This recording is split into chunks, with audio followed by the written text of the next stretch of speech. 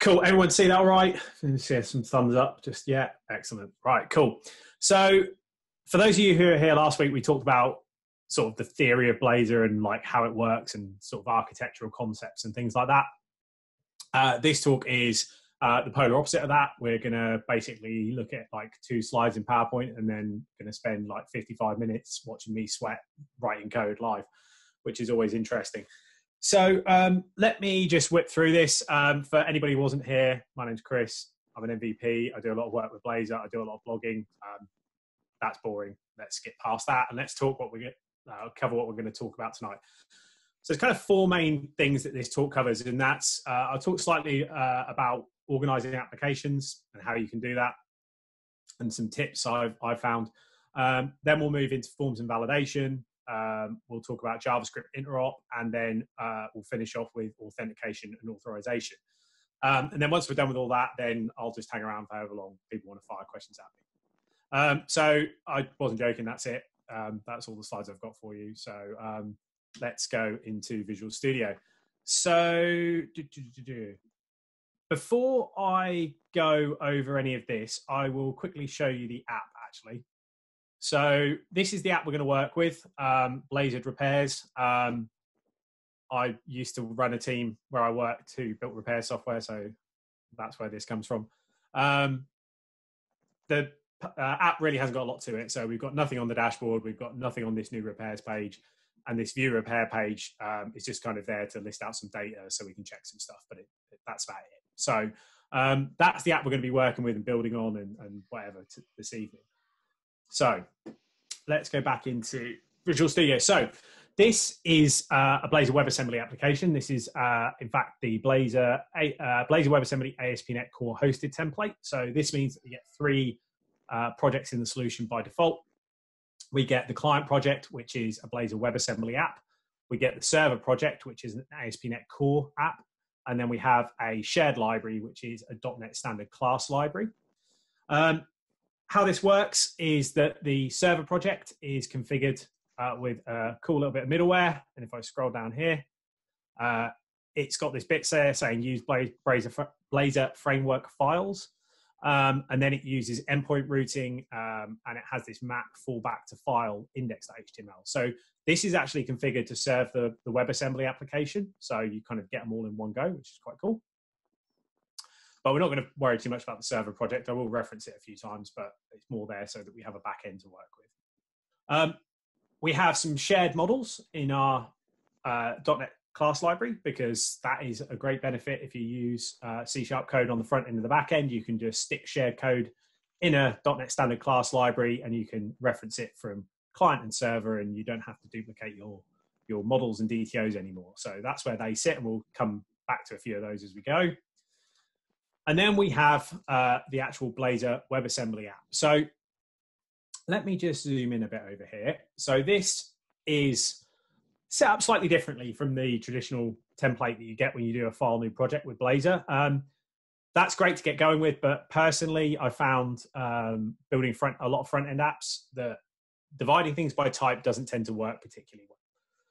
Mainly because once you get a lot of things in type folders, it makes them quite hard to navigate. I worked on an app once that had like 300 controllers in an MVC app. So there was like 300 controllers in the controller folder, and then 300 models in the model folder, and 300 views in the views folder. So navigating that became quite cumbersome. So I really prefer feature folders, which is quite a common thing in other SPA application frameworks as well. So this particular app's been configured that way. So in the feature folder, features folder, we have all the features that make up this particular app. I'm also quite a big fan of Sass. So we have a styles folder here, which has a load of Sass files in it. And the great thing about feature folders is you can actually keep your Sass files with your feature stuff. So if I come into this card component, for example, I've got the actual component itself and I've got its style file all in one place. So if I want to make any changes to this card component, I haven't got to sort of come in here to find the component and then go delving in a different folder somewhere else to find the styles to alter. That's all there in one place. And this works for every other type of file. So if you've got some classes that, you know, go with a particular component, you can put that there. whatever it happens to be, if it's related to that feature, put them all in that folder. It makes them all really easy to work with and really easy to find.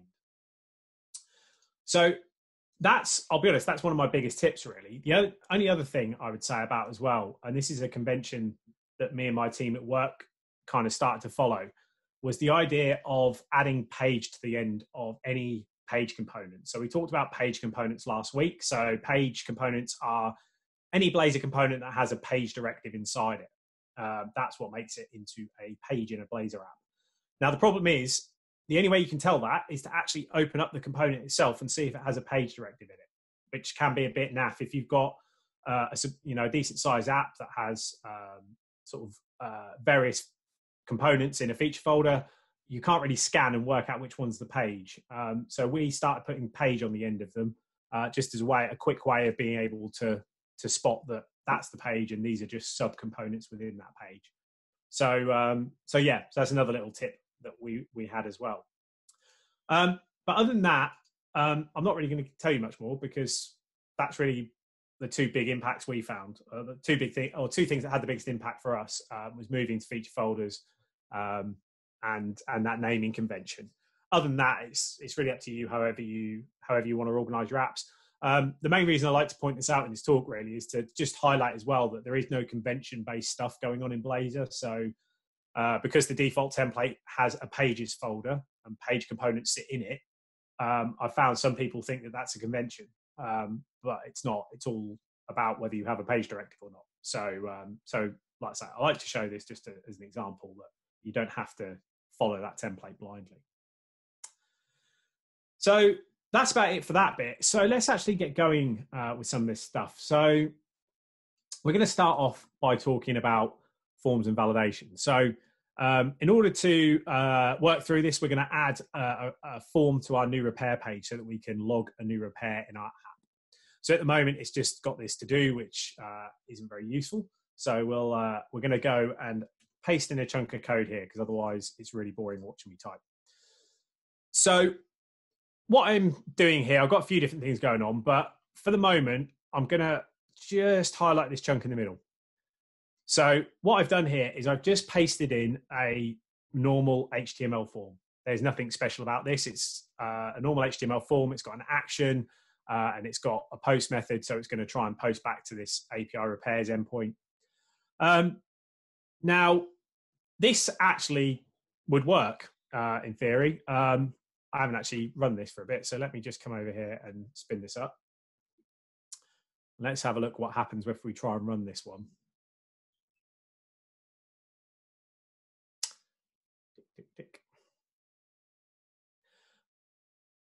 So I'm using the hosted WebAssembly template here. So it actually does auto rebuilding by refreshing the browser. I just have to make some changes to my Razor components and hit save.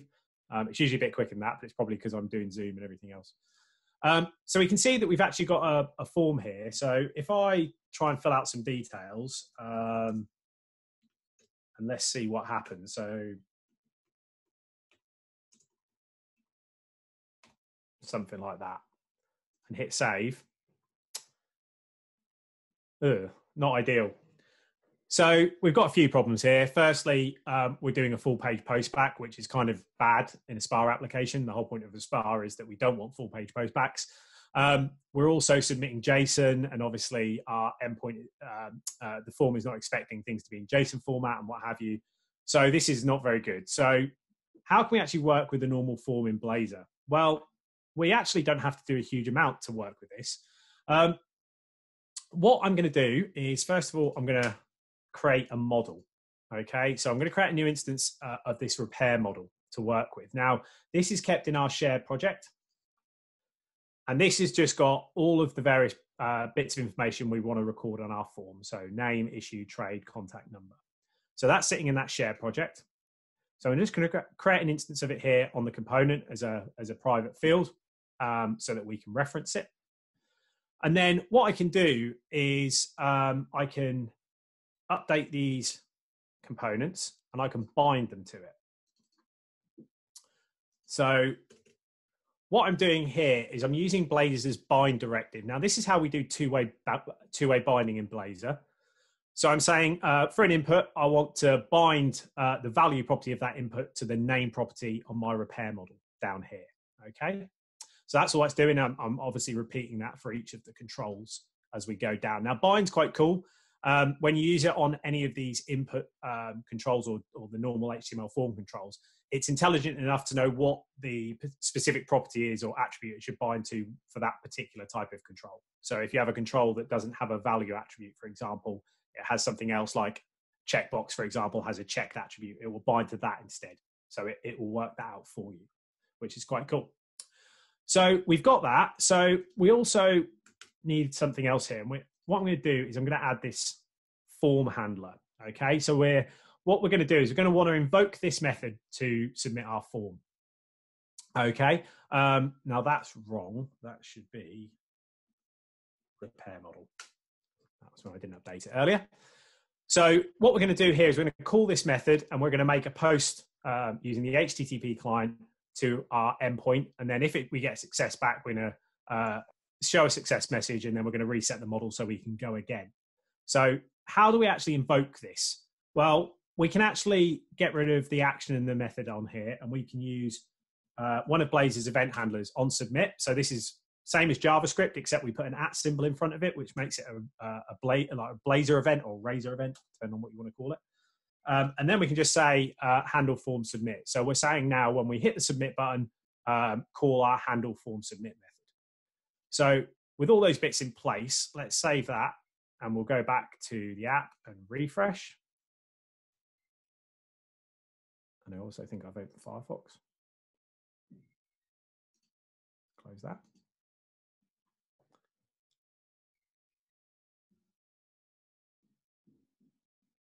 Cool.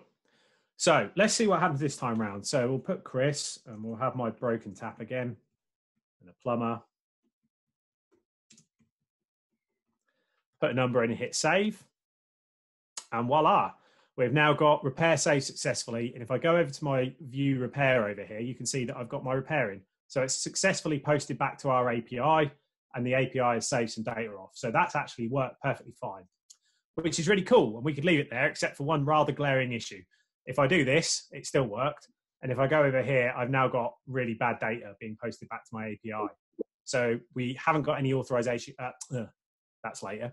We haven't got any validation going on here. So that's not very good. So what can we do to improve this? Well, the first thing we're going to do is we're going to go to our repair model and we're going to update this model with some validation rules. So what I'm doing here is I've added data annotations to this particular model. Now, if you don't know what data annotations are, they're kind of the preferred validation rules for ASP.NET Core applications and .NET applications, I think, generally speaking. And the way they work is that you decorate properties on your model with the particular requirements, validation requirements. So here I'm saying that the name field is required, the issue field is required, and it must have a minimum length of 10. Down here, I've got the contact number, and I've got this really nice, succinct, regular expression going over here to make sure that it's a valid phone number and stuff like that. So, you know, you can specify whatever particular rules you want. You can even write your own validators as well that you can put on here. So that's quite useful. So I put that on there. I'm not going to do anything else now. I'm just going to leave that as is, and we'll go and have a look and just have a quick look at what's happened to our app now that we've done that.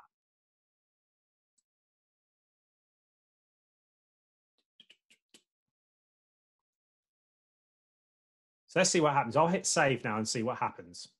Okay, nothing's really happened. So let's open up the console. And actually, if we look in here on this now, and I hit save, we're actually getting a 400 back from the API. And if we go in here and look at the result, we can actually see we're getting validation errors back from the API now. So in ASP.NET Core apps, validation's kind of there by default. You don't have to do anything other than add the attributes to your model. And the API controls will automatically validate that before they invoke your controller code, which is pretty cool. So we've actually sorted out our problem from a server perspective. We can't post bad data anymore, which is good.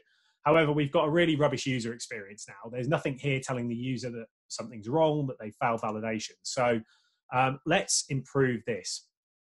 So now we've done that, I'm going to update this form. So what I've done here is I've swapped the HTML form for a component that Blazor ships with called edit form. Now this is, as you can see, it's a drop-in replacement for the HTML form component, and it is configured slightly differently. So in order for this to work, we need to provide a model, and this is the model that the form's going to work with. And then the edit form provides 3 events that we can use. We have onSubmit, which works the same way as an HTML onSubmit event. It will just invoke it whenever we submit the form without question. And then there's another 2 that can be used together, and that is onValidSubmit and onInvalidSubmit. Now, onInvalidSubmit, as you can probably guess, will get invoked if the form is invalid when you try to submit it. However, onValidSubmit is quite cool. It will only invoke the handler if the validation rules for that form have passed. So when we fill out this form now and we hit save, because we're binding to onValidSubmit, handle form submit will only get fired if all of the validation rules in our model pass. So that's quite cool, because that means that we don't actually have to worry about any validation code down here in our handle form submit method. We can just always assume that the model is in a valid state. So that's quite useful. What I've also done here is I've swapped the regular HTML form components for Blazor components. So Blazor, again, provides drop-in replacements for all of the regular form stuff. So we have an input text here, which is the equivalent of an input with a type equals text. We have an input text area, an input select. You get the picture. And the only other thing I've really had to do here is change how I'm binding. And I'm binding to this value with a capital V now. And that's because I'm binding to a Blazor component and a parameter on that component rather than an attribute on an HTML control. So that's why I'm using this slightly different syntax. But other than that, it's pretty much exactly the same. You can see that I'm binding to the same bits that I was on the model before, so that's all good. So let's see what happens now. Now we're using that. Let's see if we can get some validation errors this time.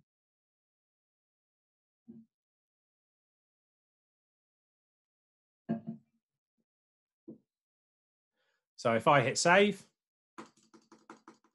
still nothing. So that's not great.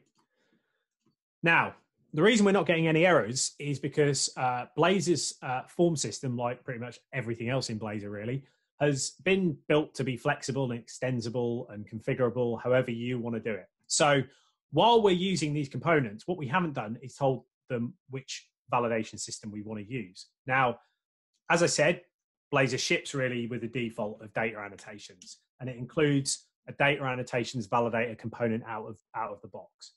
So all we actually need to do is include this data annotations validator, and that's going to tell the edit form that that's what we need to use to validate that model.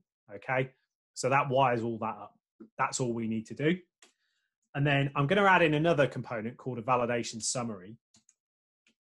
And that's going to display any validation error messages for us. So if I save that and go back over here,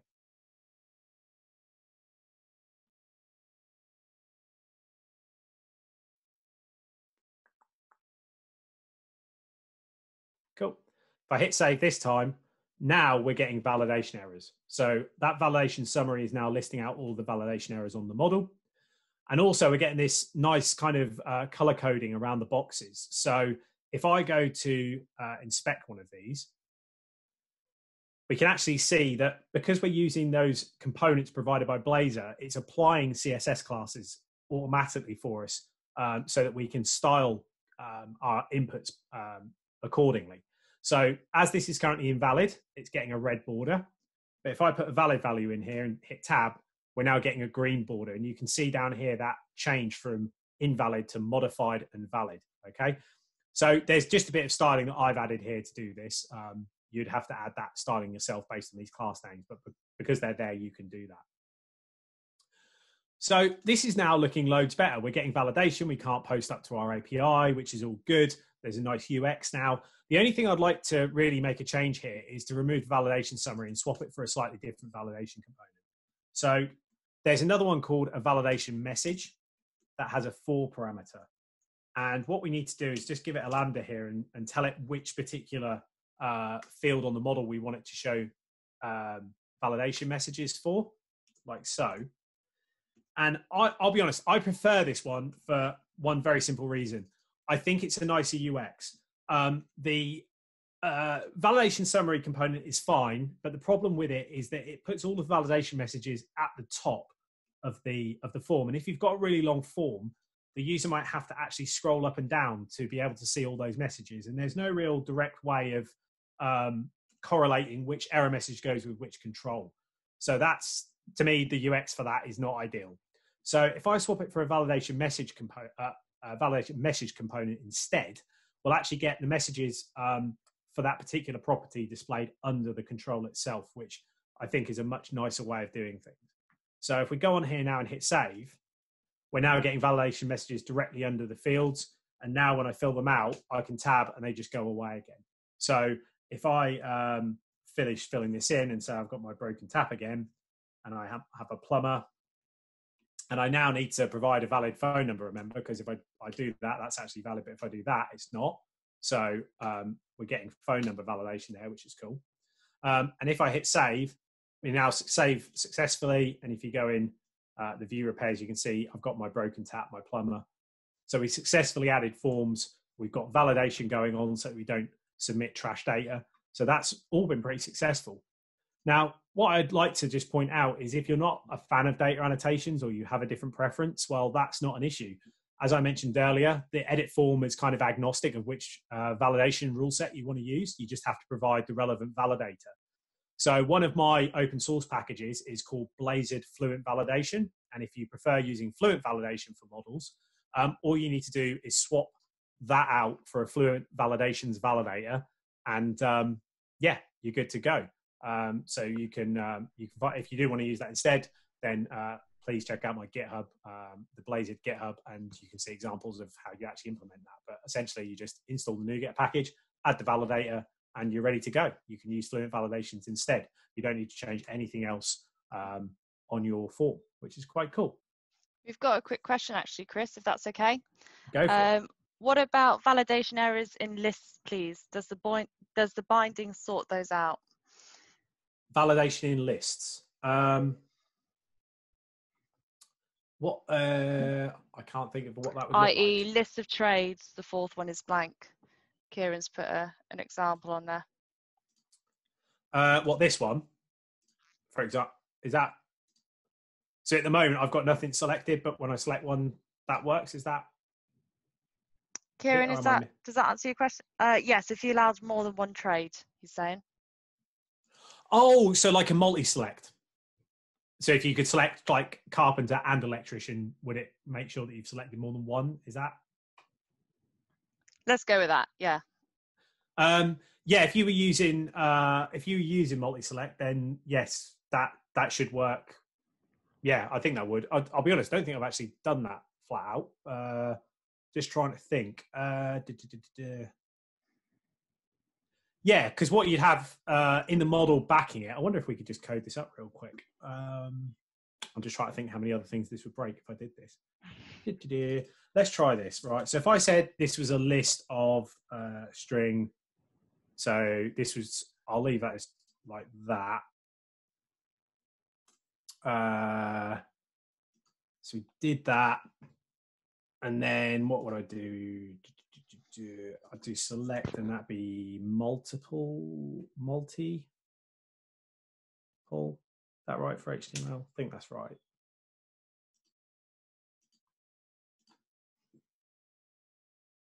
I'm curious now. I don't think I've actually tried this with a select like this before.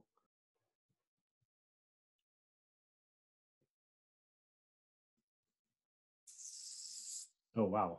There you go. I've really broken that. So now I've turned it into a multi-select. Let me really quickly see if I can hack this so I can actually see what I'm doing. That one, height, 20 pixels. No, need more than that. More height, more height, more height. So that's a multi-select now instead. So if I hit save, we should still see the same validation as before, and I can select more than one trade on there now using, you hold down shift and like multi-select like that. So that, I haven't added a validation rule, have I? So that's required. What would that be? Would it be minimum length? I know how to, I'll be honest, I tend to use Fluent Validations. I know exactly how I specify this rule with Fluent Validations. But I don't know about checking length of lists with data annotations. Does anybody actually know how to check length of lists on data annotations? No. Oh, it might just be length. Is it just min length?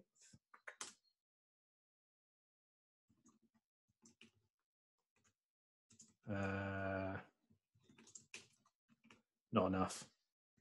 Is that going to work?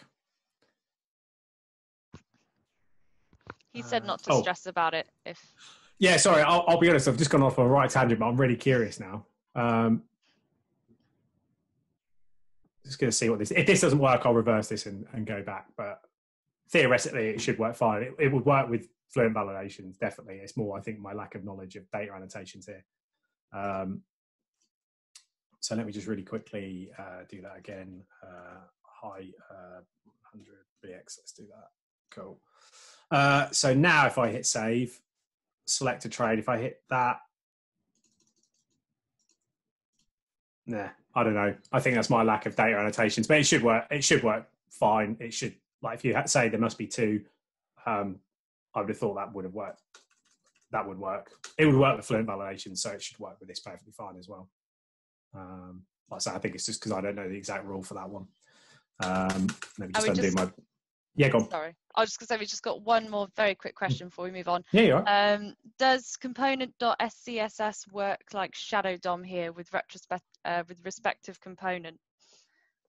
Asked by Rahul. Does component.css... I'm sorry, I'm lost at that one again as well.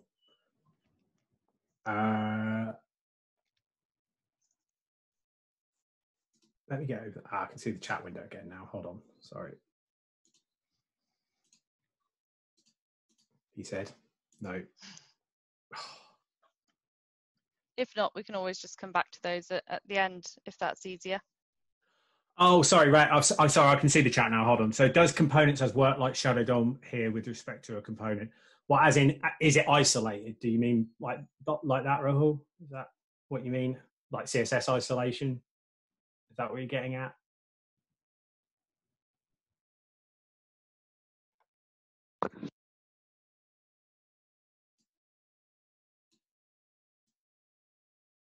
Like view and campsite. Yeah, so there's no CSS isolation in Blazor at all. So everything's global. The team are working on CSS isolation. I think it's one of the things they're looking at for .NET 5, which is obviously due for November. I don't know if they've committed to actually delivering it or not. It's just something they're looking at. But as of right now, there's no CSS isolation in Blazor. I know a lot of people. I know a lot of people want to see it. I know it's a pretty highly requested feature. So I'm sure it'll be coming along soon. Like I say, I know they're looking at it, but it's just not there yet. Cool. All right. So I think that's all the questions for now, isn't it? So I'll move on to the next. Thanks so much for that, Chris. That's all right. No worries. Cool. So what's the next bit we're going to look at? Well, we've got our form working now. So let's do something with this dashboard. So we're going to learn about JavaScript interop, and we're going to display a chart that displays some information about the repairs in our system. We're going to display a chart that shows how many repairs we have that are completed versus not completed, because that's a good example. So first things first, to JavaScript interop, why do we want to do it? Well, I kind of touched on this a bit last week. There's a lot of really good JavaScript libraries out there that are really well battle tested, and really charts are a great example of that. Re-rolling these by hand in C# is just going to be a lot of work and something you wouldn't want to do in the short term. Obviously, these will become native C# over time as Blazor sort of matures. But for right now, you can use JavaScript stuff pretty quickly and easily through Blazor's interop APIs. And it's really not that scary to work with. You can actually, and what I'm going to show you today is how you can wrap a JavaScript component so that you can work with it pretty much entirely in C#. So once you've done that wrapping, you don't actually have to worry about the fact it's JavaScript under the hood. And then even in the future, if once WebAssembly can get some access to the DOM perhaps, you could then just refactor it to use those APIs instead of the interop APIs without changing any of your calling code. So it kind of future-proofs you a bit as well, which is good. So in order to do that, I'm going to open up this JS folder. So in here, I've got a JavaScript library called chart.js, which is a fairly popular charting library. So we're just going to wrap that and see how easy that is to do, really. So to start off with, I'm going to add another JavaScript file. So I'm already adding 2 JavaScript files to my Blazor app. So I'm completely throwing away the no JavaScript rules. And I'm going to call this one chartwrapper.js. So we'll get that. And then what I'm going to do now is I'm going to ping in some code. I'm going to collapse a load of it because I don't want you to care about the majority of this because it's going to be boilerplate and we'll replace it in a minute.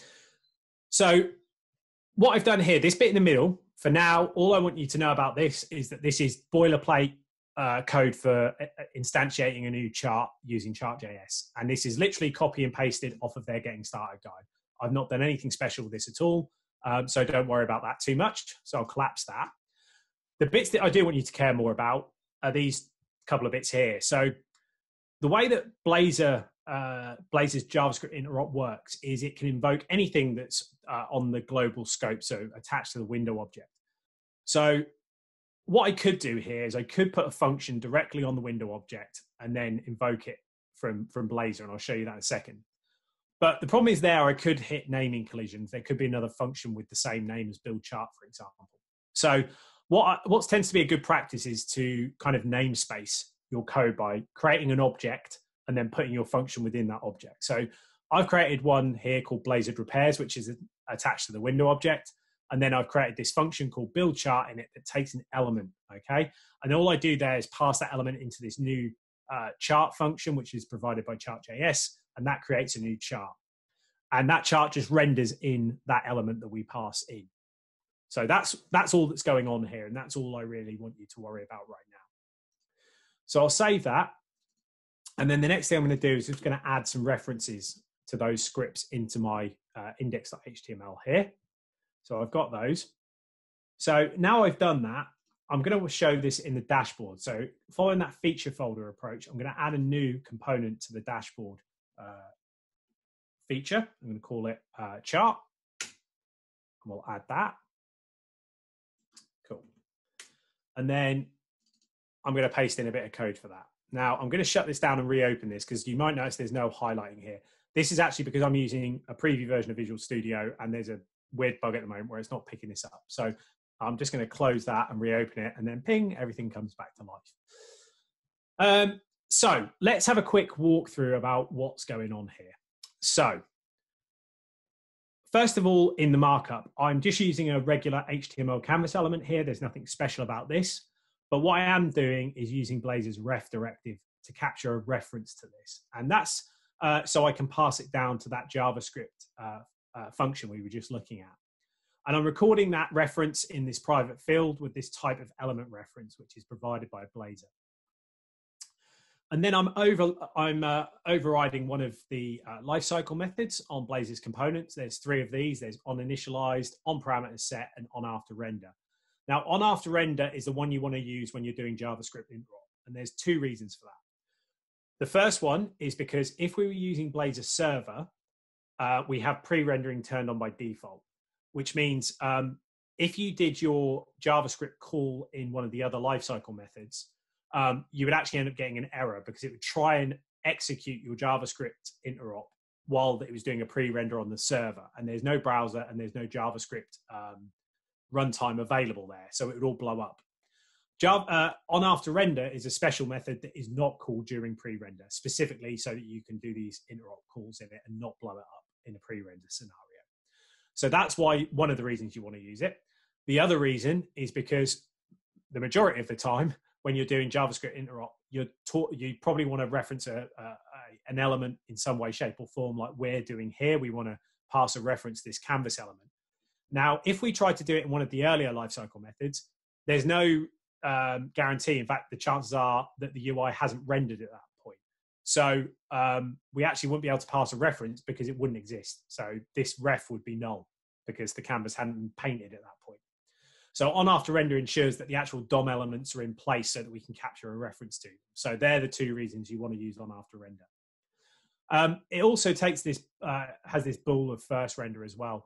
This is quite useful if you're doing anything that only wants to run once. So you can say on the first render of a component, execute this call, but on subsequent renders, don't. Obviously, on after render gets called every time a component re-renders. So any component may re-render multiple times in its life cycle. So if you only want something to execute once, then you can wrap it in a check for first render and do that. So that's quite cool. So inside of on after render, we're using JS runtime, which we're injecting at the top here using Blazor's inject attribute. So that's how we can inject stuff into our component. And we're injecting IJS runtime. Now, IJS runtime has two methods on it. So if I just hit that, we can see IntelliSense here. We've got invoke async and invoke void async. These are probably quite explanatory. Invoke async, we can use to call into JavaScript and get a return value. Invoke void async is when we call into JavaScript, but it's just a void call. We're not expecting a return value. So this is what we're going to use here. It takes, as its first argument, it takes the function that we want to invoke. So this is always relative to that global scope, that window object. So you can see here we've got Blazor repairs.build chart, which corresponds to our Blazor repairs build chart that we set up in our JavaScript. And then after that, it's just a params array. So we can pass as many variables down to JavaScript as we want. So in this case, we want to just pass this element reference down.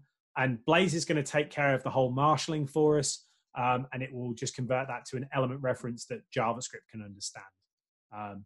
So that's what that component's doing. So you can see that to run JavaScript, all we've had to do is write one line of C# code, which is pretty cool.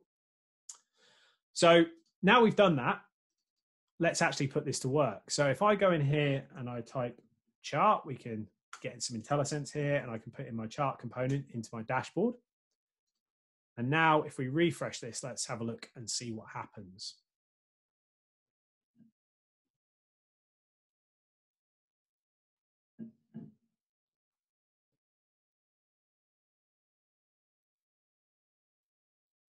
Excellent. So with those few lines of code, we've now got a JavaScript chart rendering pretty well. Okay, and it's rendering this dummy data that's been was included in all that code that I quickly folded down because it was a bit irrelevant. So that's all that code was doing. It's just got this dummy data in it. So that's a pretty good start, but as it stands at the moment, this is not overly useful to us, okay? We've got hard-coded data, which is rubbish. So what we're going to do now is we're actually going to replace a load of this hard-coded stuff with data that we can work with at the C# end rather than working with this in JavaScript. So there's a couple of bits that we're going to swap. So at the moment we have a hard-coded that we're going to display a bar chart, and then we have this data that we're going to do here. So instead of doing that, we're going to pass this stuff in instead. So we're going to pass in the type, and we're going to pass in the data that we want displayed. So what we can do now is just replace these bits here with those bits. So I'll do that. This is now data. So by doing that, we've essentially made this boilerplate, really boilerplate now. It's can be used with any type or any data that we can render any type of chart or any data that we pass into it. This options object is just got some defaults in it that I'm not going to worry about, but you could also move this up in the same way that I'm going to show you. So you could almost take that as homework if you want to play around with that. But for now, you kind of get the idea that we can just pass these values in instead. So now I've done that, I'm actually going to close that because we don't care about that anymore. That's just boilerplate code that we're not going to touch. Everything else that we're going to do now, we're going to work with in C#. So now we've done that, what we need to do is create a class to represent that data structure that we just removed from the JavaScript world. So I'm going to create a new, hold on. I'm going to create a new C# class called chart data. And oh, lost my cursor. And there we go.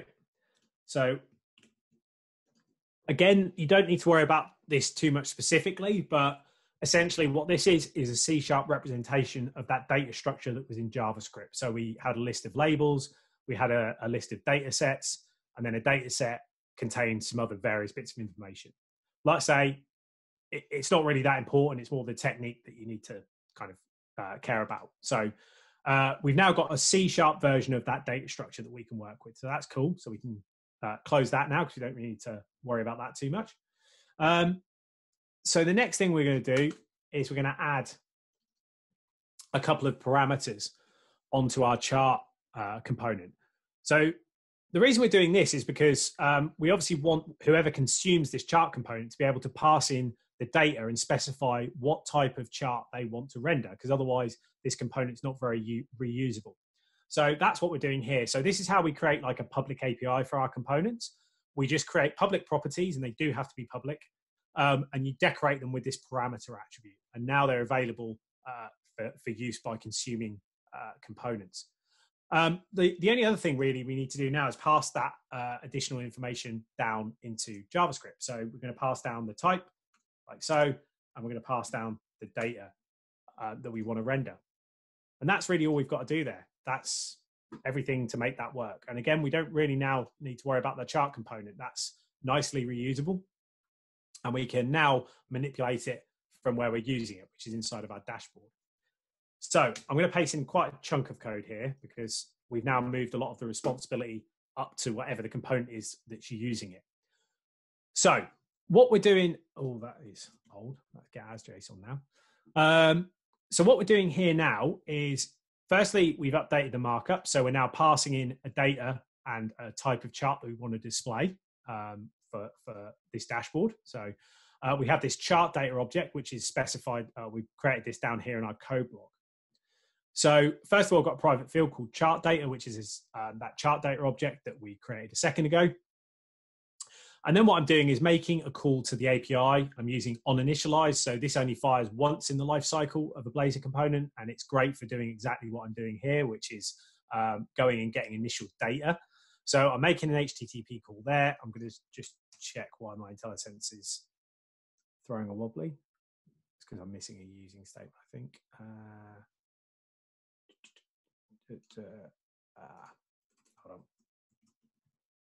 Get from JSON async. There we go.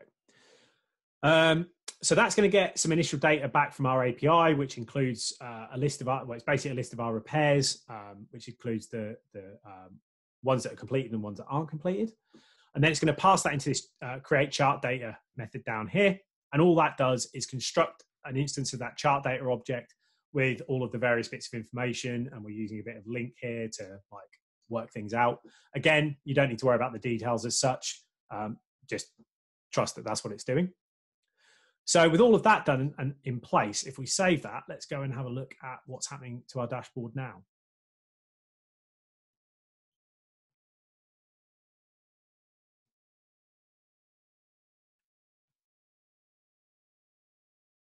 Cool. So now we're actually rendering useful data. So we're now seeing our completed repairs, which is 5 versus our outstanding repairs, that's 3. And if I go over to the view repairs page, you can see that there's 3 non-complete ones and 5 complete ones. So this isn't dummy data. This is the real data from the API. So that's pretty cool. And the great thing is now we can work with this entirely in C#. So say, for example, I don't want a bar chart anymore. I want a pie chart. I can just change it here in C#. I haven't got to go into any JavaScript. I can now reload my app.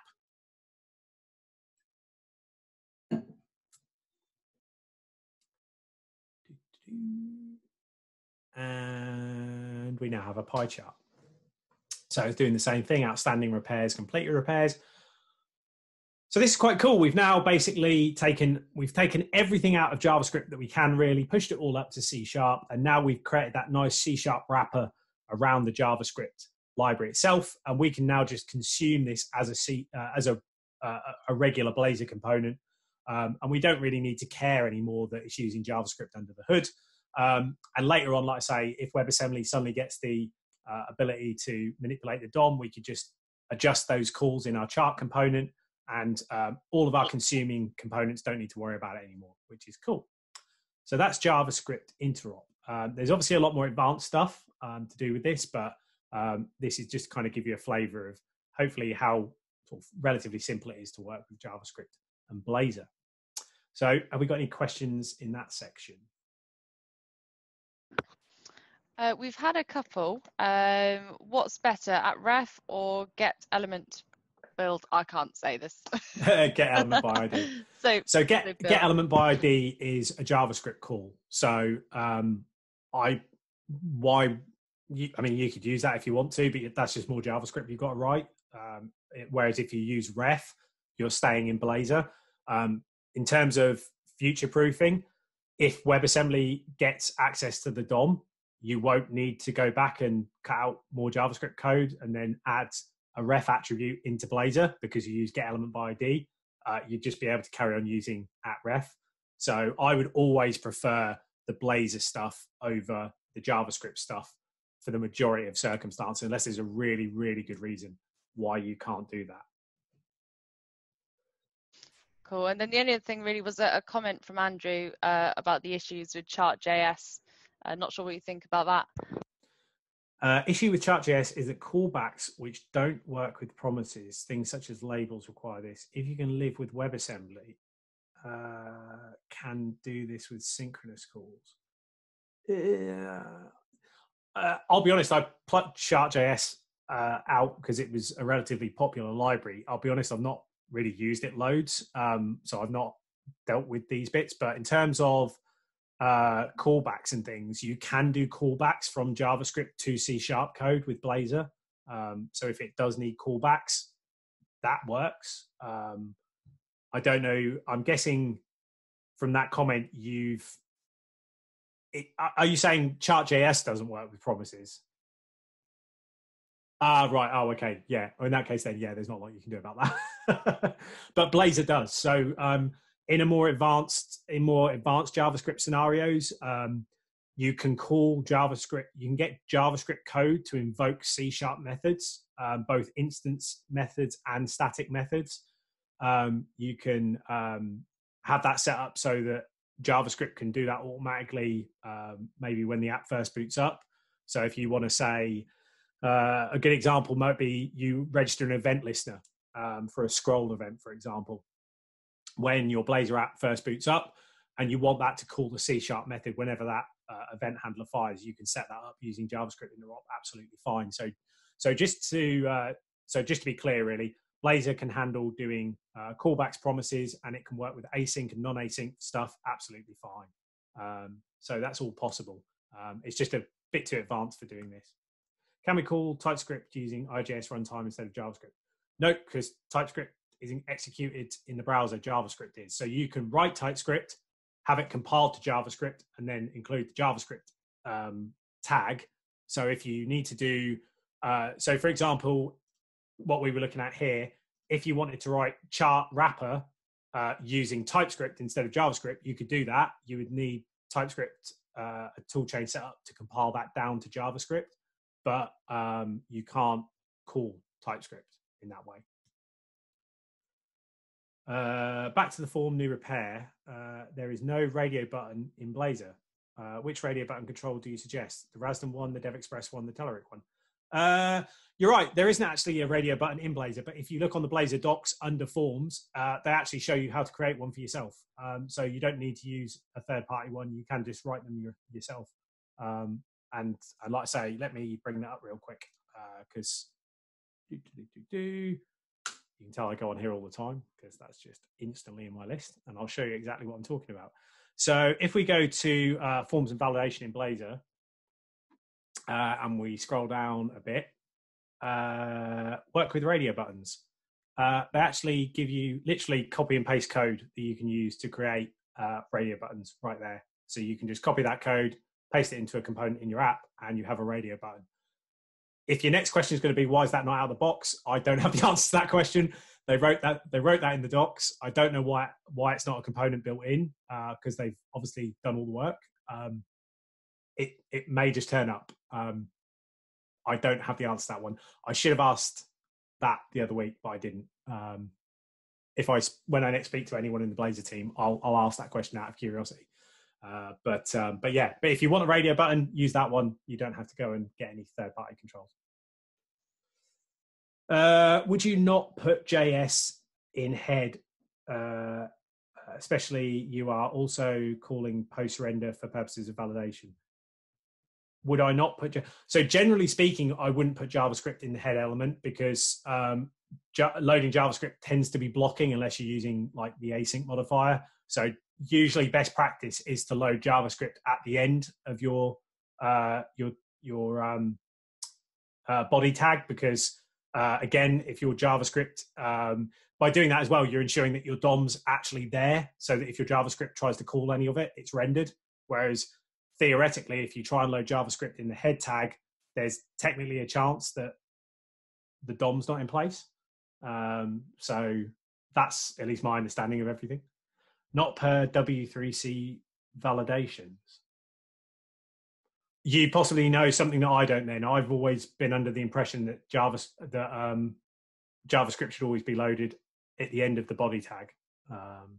Unless I've missed something. I'm not understanding your question. Validators. I have a feeling I've not understood your question, SK. Sorry, I can't see the rest now. Yeah, I'm sorry. I'm not entirely sure what you're asking. I'm guessing it's not generally about JavaScript scripts. I'm guessing it's something about something very specific. So yeah, apologies. If you can rephrase that a bit. So HTML validator is what I'm referring to. Oh, okay. Well, with obviously the validators we've been using so far today, there's nothing to do with HTML validation whatsoever. This is all to do with the built-in validation system in Blazor. It doesn't use I'm guessing you're kind of referring to the HTML5 validators maybe, but they're not used in this scenario. It's all built-in stuff in Blazor. Does that make sense?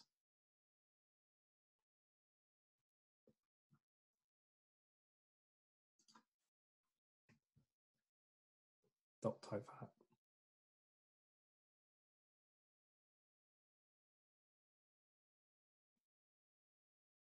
Yeah, the demo project's already on my GitHub. I'll post a link to it at the end, but it's already there. So I'll point you out that towards the end. Sorry, SK. I'll be honest. I really don't think I've understood what you meant. So we can maybe talk about this in a bit towards the end, or at the end of the rest of the talk, and I'll try and come up with a good answer for you. What we'll do then is we'll move on to kind of the final bit, really, which is the authentication and authorization stuff.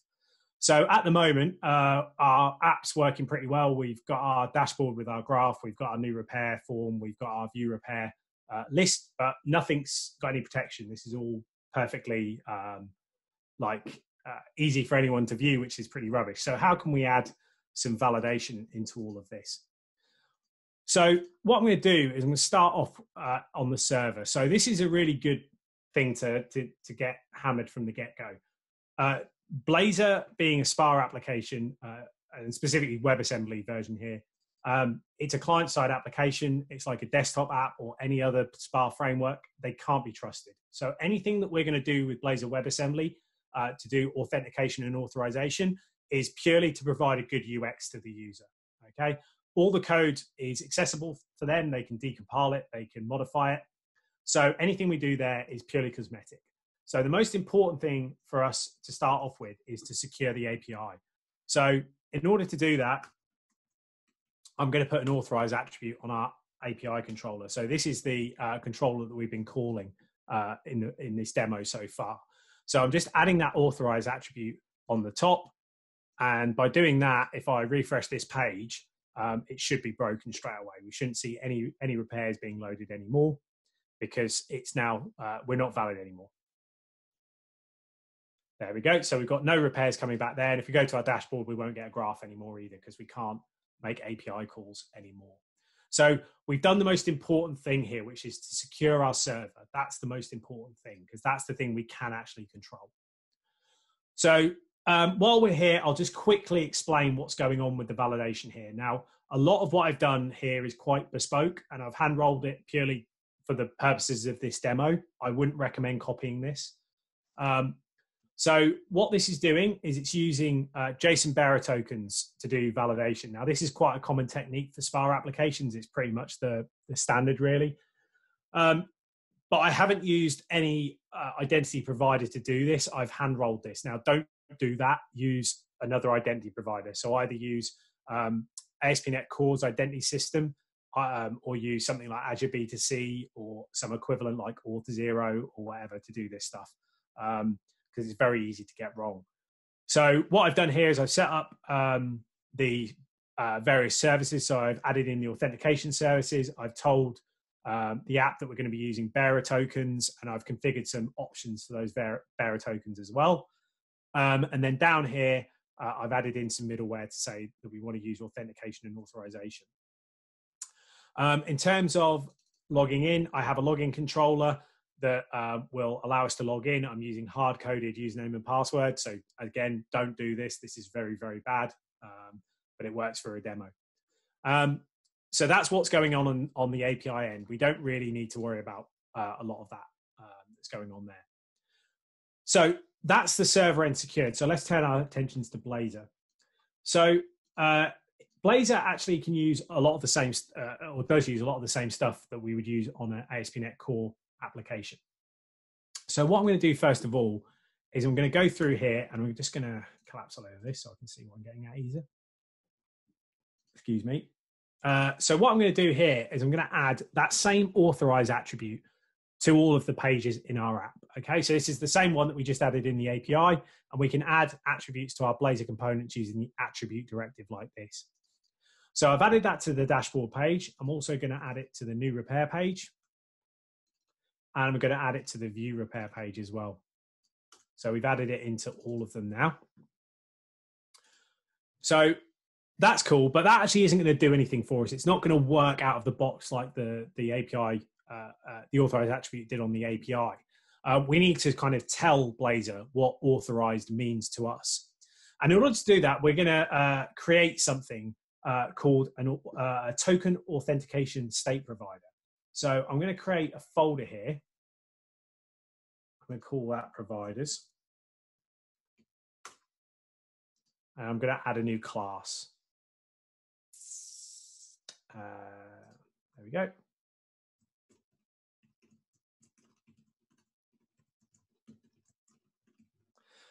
So I'll call that token authentication state provider like so. And then in here, I'm going to pop in some code like that. And now I've realized that I got my copy paste points wrong. Let me just clean that up. Lovely. Now, again, I'm showing you this to give you an idea of what's going on under the hood. If you're using any of the kind of traditional ways of doing this, so like I say, ASP.NET Core's identity system, which uses identity server under the hood, Azure B2C, Azure AD, things like that, there are providers already written for you. I'm just showing you the nuts and bolts of what's going on.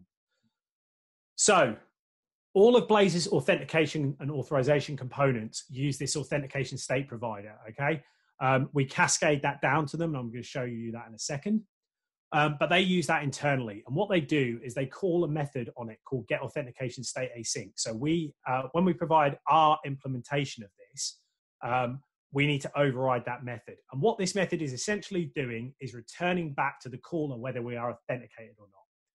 So here I'm telling Blazor what authenticated means for this particular app. Like I said, if you're using out of the box stuff, this is all taken care of for you. Don't need to worry. But if you do want to do anything bespoke, you may want to write one of these providers, and this is how you do it. So what I'm doing here is I'm checking in local storage for the presence of a token. Now that's there because I've got a couple of helper methods here called login and logout. And on login, I save the token to local storage, and on logout, I remove it from local storage. So that's how we know whether we're logged in or logged out. And what I do here is retrieve it. If I've got a token, then the next thing I do is I construct a claims identity. So this is all part of the normal stuff that's present in ASP.NET Core. If I've not got a token, I get an empty claims identity. Otherwise, I parse the token and create a claims identity from that.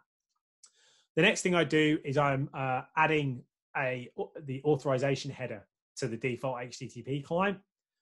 If there isn't a token, then I basically null it. So if we were logged in and we'd logged out, it cleans it up. Otherwise, it doesn't do anything. But if we are trying to make an authenticated call, it will add an authorization header with bearer and the token. Now, again, you don't need to do this in the default template. In fact, I'm going to show you this after because I really want you to understand that you don't need to do all of this. I'm just showing you nuts and bolts stuff. So once that's happened, I'm then returning a new authentication state. And this is the key point. So that's based on a claims principle, which is based on that identity that we were constructing up here. So if this is an empty identity, then basically it's the same as saying I'm logged out. But if it's a populated identity, then I'm logged in. That's really what this is doing. So you can think of this as literally a Boolean response, really. Either you're logged in or you're logged out. So once we've got that in place, we now need to add stuff to dependency injection to make all this work. So dependency injection for Blazor WebAssembly is done in the program main method. We don't have a startup class in Blazor WebAssembly. It doesn't really make sense in Blazor WebAssembly. There's only two methods in a startup class. One of them is called configure, and it's used to configure middleware. There is no middleware in Blazor WebAssembly, so that means we'd have a startup class just to have one method in it, which is pointless. So we can do all of our configuration here. So I'm going to paste those services in, and I'm going to add some using statements, and I'll talk you through what's going on in here. So firstly, I'm adding authorization here. So this is very similar to what I did in the API, and this configures all the services that are needed for authorization in the Blazor app. I've then also used another one of my packages, so Blazor local storage, that allows me to interop with local storage using C# APIs instead of having to do JavaScript interop myself. And then what I'm doing is I'm adding that token authentication state provider that we just created into the DI container as a scoped service. And then what I'm then doing in the next line is I'm saying that any service that requests authentication state provider, get my token authentication state provider from DI and return that instead. Okay, and that's because authentication state provider is an abstract class. So we need to provide the actual implementation. So this is then going to get caught whenever any of Blazor's components ask for an instance of authentication state provider, they're going to get our token authentication state provider instead. So that's what's going on in there. The next thing that we need to do is configure Blazor's router, and that is in the app component.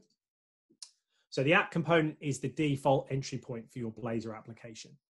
So what we need to do in here is we need to set up a couple of things. So first thing is we need to set up a cascading authentication state component, and that is going to cascade that token authentication state provider to all of the components within Blazor. So that's what we need to set that up for. The next thing that we're going to do is going to update this area here. So by default, Blazor uses this root view component to display page components. But the problem is with root view component, it doesn't understand that authorize attribute. So it won't check to see whether we're authorized before it loads it. So that's not any good. So we're going to swap that for a different component. And this component is called authorized root view. Now, authorized root view is exactly the same as root view, except it does understand that authorized attribute. So it can make sure that we're authorized before it sends us to a page. If we're not authorized, we can specify a not authorized template, and we can tell it what we want to do instead. So in this instance, we're saying if we're not authorized, we want you to show the login component. So the last thing here that we need to do is in the login feature here, I just need to on-comment this code because I've got it commented out for now.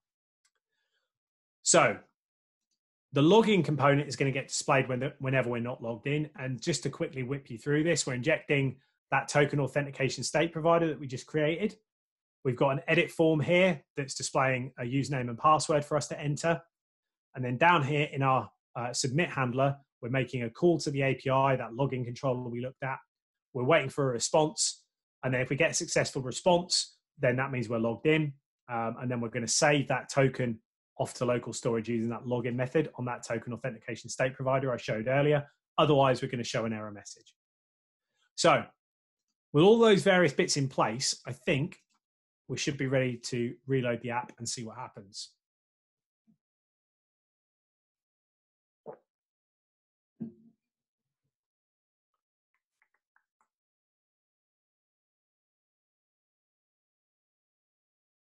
Cool. So now, wherever we go, we're getting that login component. And that's that router now stopping us going anywhere. So what I can do now is I can log in as a user. I can now access everything I can access before. So I'm now authorized.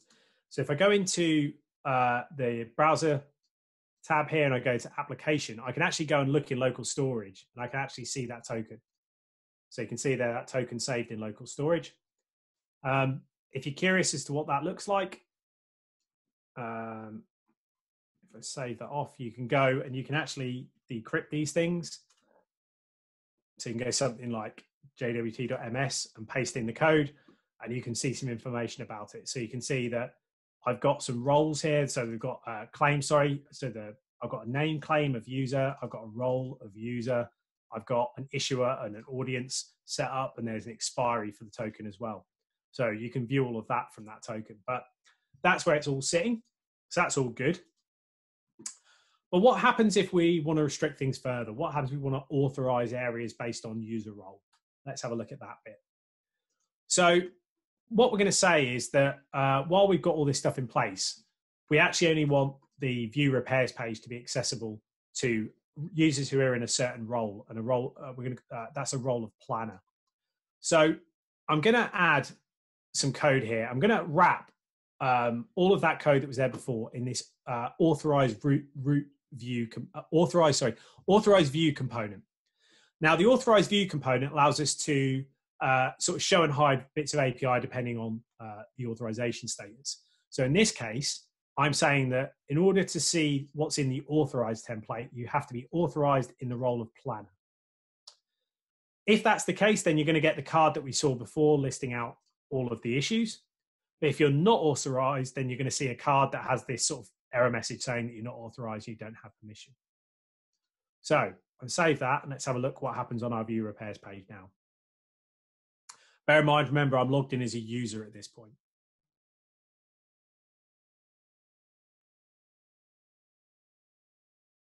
Cool. So now we're seeing our not authorized template. I can still go to my repair page, add repair, because that hasn't got any restrictions outside of being logged in. But view repairs, I can now no longer get to it. The only other problem we've got is that at the moment, there's no way to log out. I could manually go into the browser dev tools, delete the token out of local storage, and that would effectively log me out. But that's a bit rubbish. So let's see if we can improve the UI a bit here. So to do that, I'm going to go into, not my styles folder. I'm going to collapse some of this so I can see what I'm doing. I'm going to go into shared layout, and I'm going to put this in the header bar here. I'm going to create a new component. I'm going to call this one user status, like this. I'll plonk some code in here as well, and then I'll reload it as per that error I showed you earlier. There we go. So here I'm using authorized view again, but I'm using it in a slightly more simplistic way. So you can see I'm not demanding a role of any kind, and I'm also not specifying a template internally.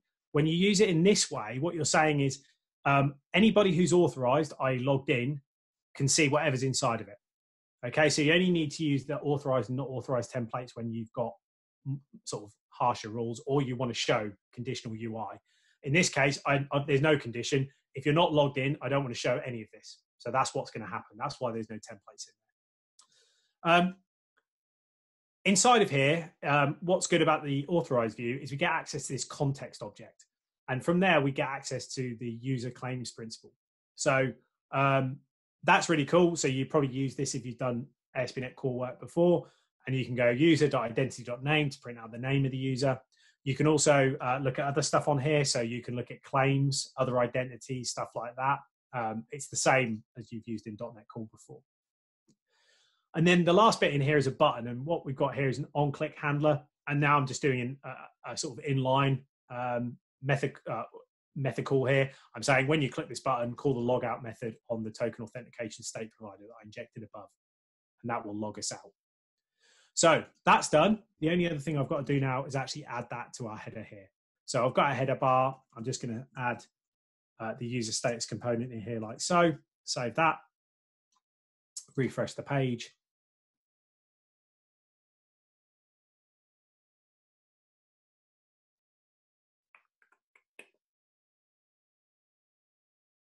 Cool. And now we've got some sort of nicer UI. We can see you can see hi name. I can log out, so I can do that, and that gives me the login button, and login function. I can say planner, and log in as a planner instead, and I can get the password wrong. I can get it right, and I can log in as a planner, and you can see now it's saying hello planner, and I can access everything that I could before. Everything's working as it was. So that is authentication for you. Now, like I said, I've hand rolled a lot of stuff here because it's kind of to show you sort of some more nuts and bolts stuff. I wouldn't recommend doing a lot of what I've done here, because around the tokens especially, because there's much better ways of doing that using out of the box stuff. So what I'm just going to do quickly is I will open up another instance of Visual Studio.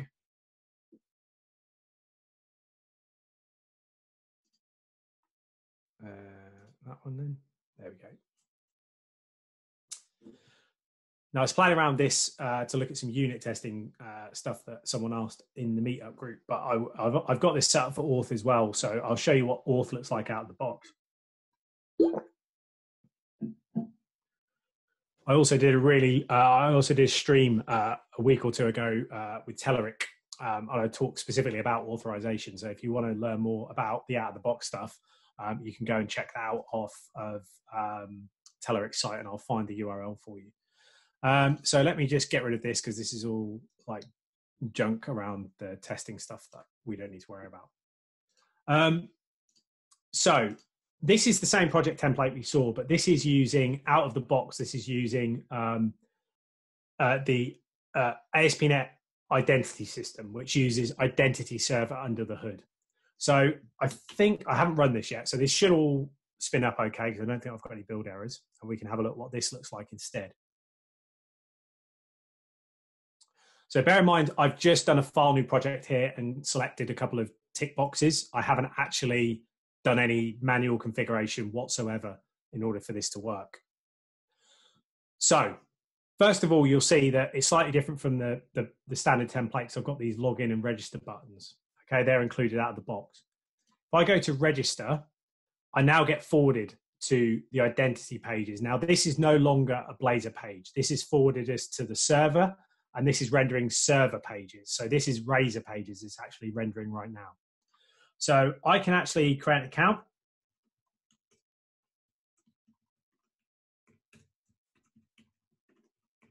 Like so, and hit register. Oh, failed password. Try that again. So I can now register a new account. Now, this is the first time I've run this app, and this is using Entity Framework behind the scenes. So it's saying that I need to apply some migrations in order for this to work. So I'm going to run those migrations.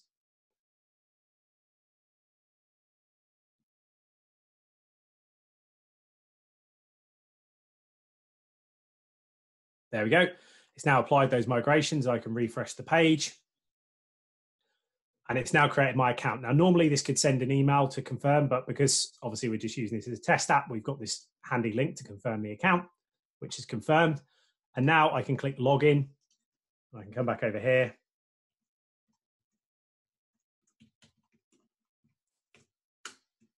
And I can log in, and now we get redirected back to the Blazor page. And now you can see I'm a logged in user. You can see it's got my information up here. I've now got a logout link instead of login.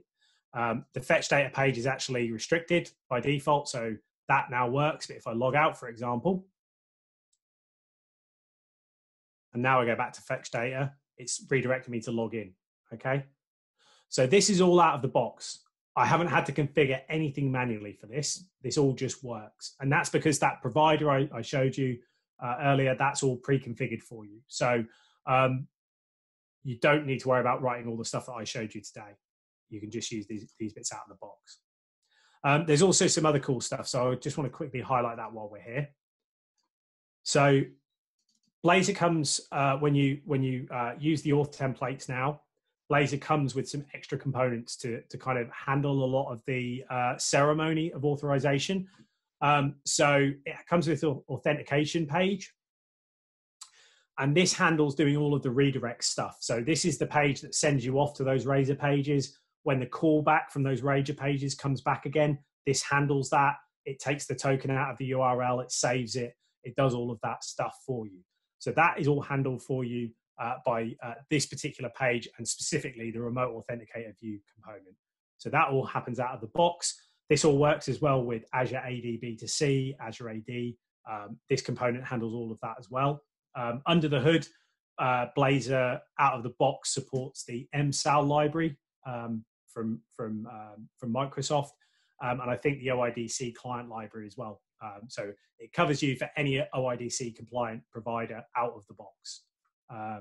So that's all in there. We have this login display component, which is what was showing our name and the login link. So you can see that, how similar to what we looked at in my app. So we've got login and register there. In the not authorized, we have the name and the log out button in the authorized template. So you can see how that works. You have something called a session state manager, sign out session state manager, that you can use to trigger sign out and stuff like that.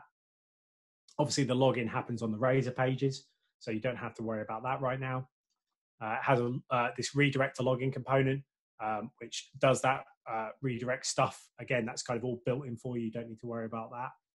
So like I said, when you're doing all stuff, definitely try not to roll it yourself.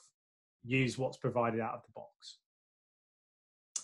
So that kind of brings us to a close, really, of what I've got anyway. So I think we'll turn ourselves over to questions. There's been a couple asked during that. How would you work with resource-based authorization? How would I work with resource-based authorization? What do you mean in terms of what, Andrew? Like, what do you define? What do you mean by a resource? Feel free to come off mute and ask the question if you'd prefer. If that'd be easier. Yeah, it's probably easier. Save my fingers. So I've written a Razor page app currently, and when the world catches up and goes Blazor, I'd love to port it over to Blazor. Mm-hmm. It's got a separate authorization, resource-based authorization handler in the server side of things. So I guess it would, role-based is great if you want like policies and you know about these things up front, and you can look at them in your, you can pull them from, what's the word I'm looking for, your credentials, not that. From the token, do you mean, the claims? Yeah. That'll be the one, begins with a C. Whereas when you, let's say you got the equivalent of a multi-tenant thing, so I can see my to-do list, argument's sake, or a group of people's to-do lists. So therefore I authorize against something that's a little bit more complicated. It can't necessarily be known about upfront on the client. How would you manage that? Oh, I guess I would. How would I do that? I would probably. I mean, I'd still do that with either a role or a policy. I think I would. I mean, you must have some way of identifying what user is allowed to see which to-do list. If we follow your example, so you could in Razor or MVC, you basically, or Web API, you could basically write a custom authorization handler. Yeah. There's a whole series of things, and it goes a little bit. You have to go off and do a lot of digging to get to how to do it, and you can't really do it with a policy. Oh, okay. But I mean, I guess the point here being is that you don't know if someone's authenticated or so more importantly, authorized to do something or an action until they've gone to it. So you probably get 403 back from the server. Yeah, I mean, I don't think I've probably done the exact scenario you're doing. with a custom handle like that. I might look into this actually. So that might be quite an interesting one, because obviously if people are doing what you're doing and looking to move to Blazor, it'd be good to have an answer for that question.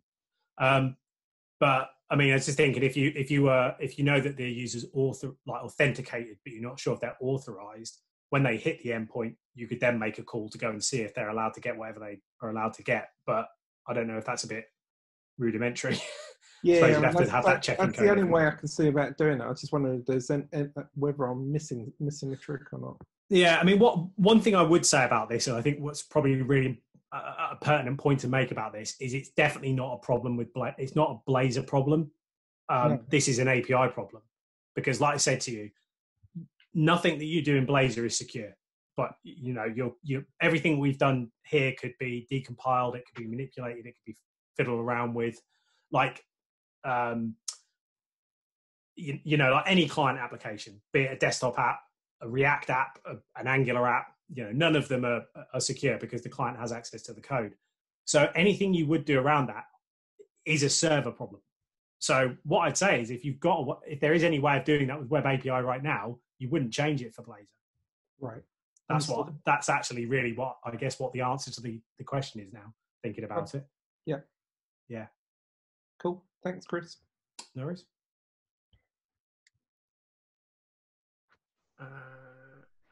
What we got? SK, another one. did you have a question about inject tokens that you want to just shout out?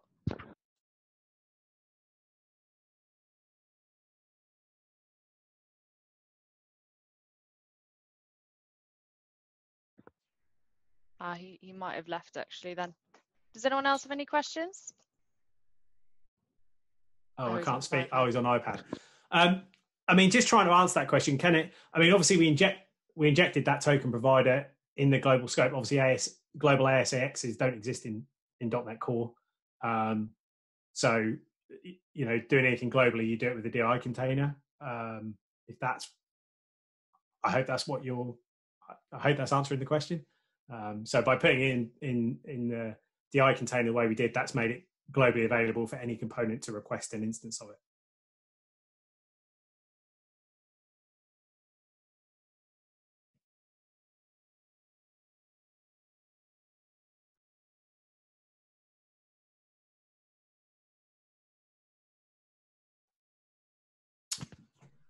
Okay.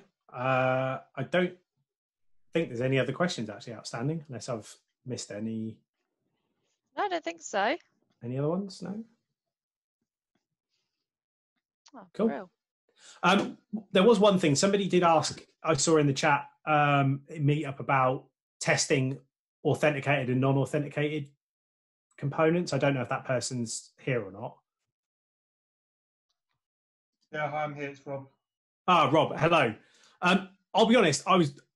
This particular solution, not that one, this one.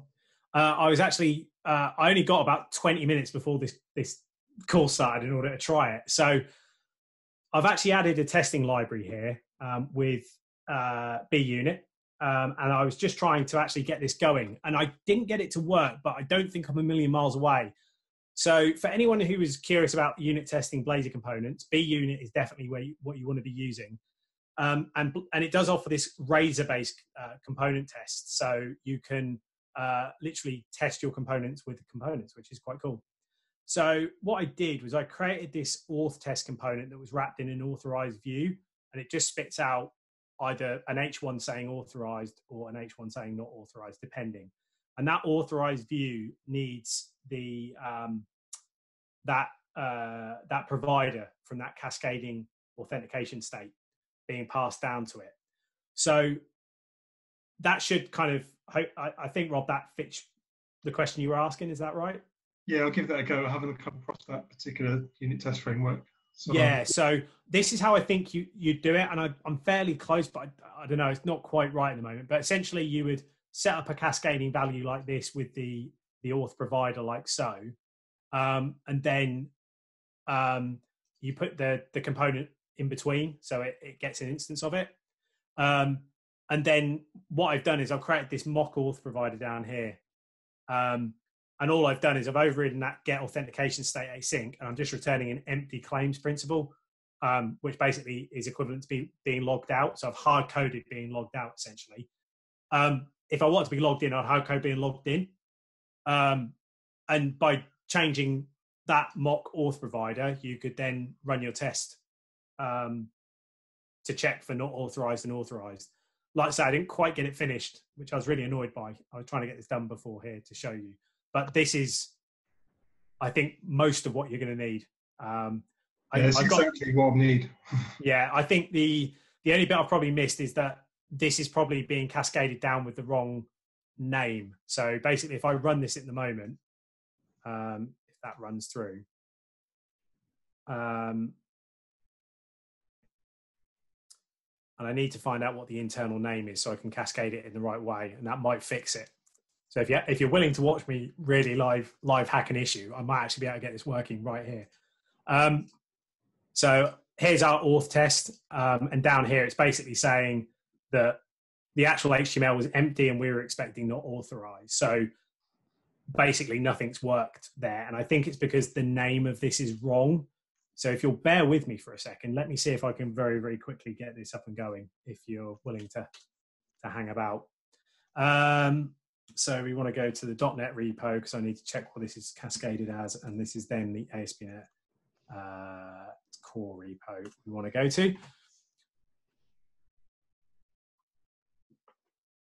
Yeah, if you do need to go, feel free. Sorry, I really am just like being pedantic about trying to work out this little problem. I need that one, I think.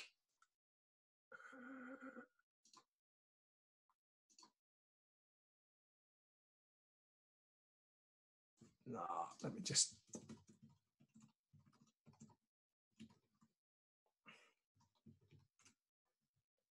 That's spelled wrong. If I can't find this really quickly, I won't hold you up. There we go. Where is the actual component?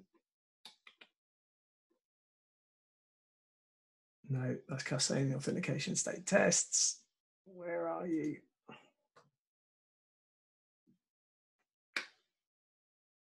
No, I can't find the thing I need. Oh, that's rubbish.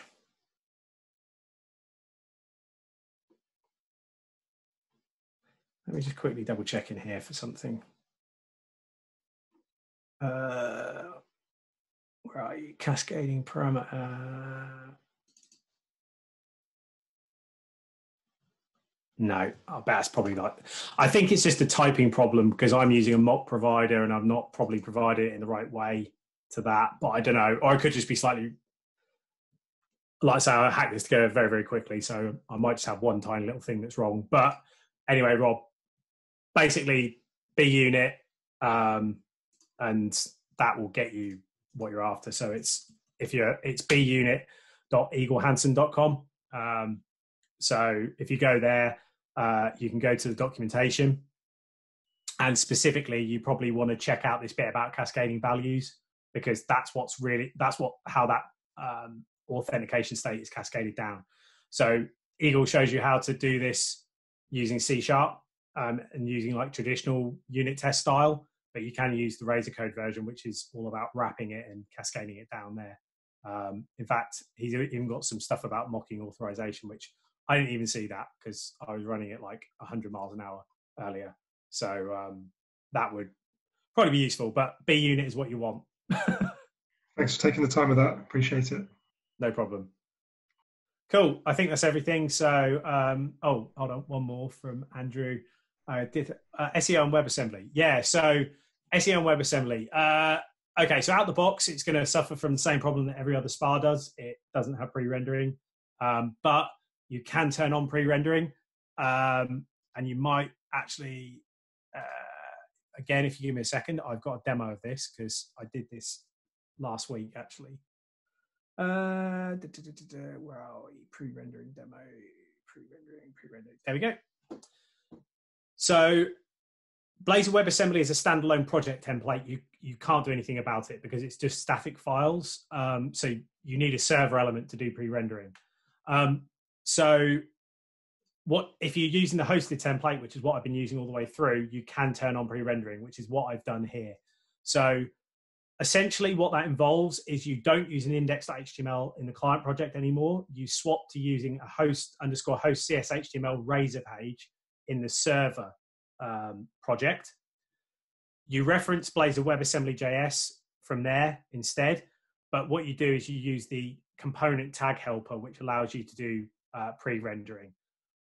The other change you make is in the startup of the server project, you fall back to the host page instead of that index.html page that I showed earlier. So if I just quickly spin this up now, we can actually see how big a difference this makes. So by default, if we go to elements, if I open up that, you can see we've got all the stuff. I can go to counter, I can click it all works.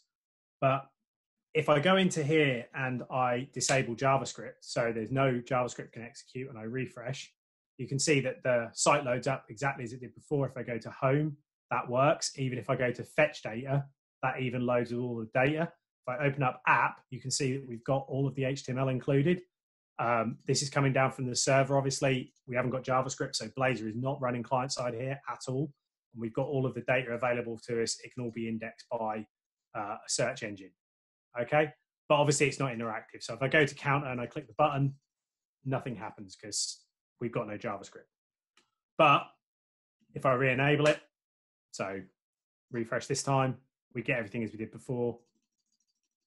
Now, obviously, you can see there in the code, if I just give that a second, you can see when everything became interactive, that big flash of purple, that's the JavaScript side, the Blazor runtime on the client kicking in, replacing all of that server rendered code with active components, and now everything works as it was before. So you can turn all of that on.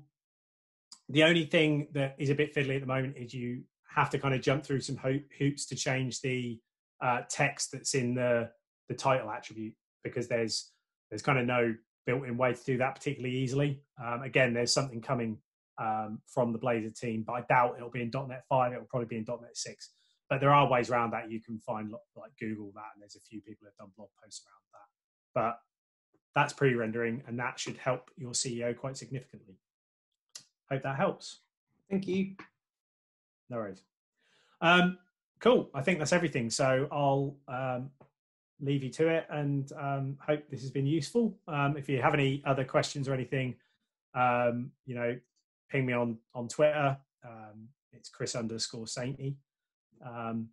But yeah, other than that, I think that's hopefully everything addressed. So yeah. Thanks so much for coming, guys. I hope that was helpful.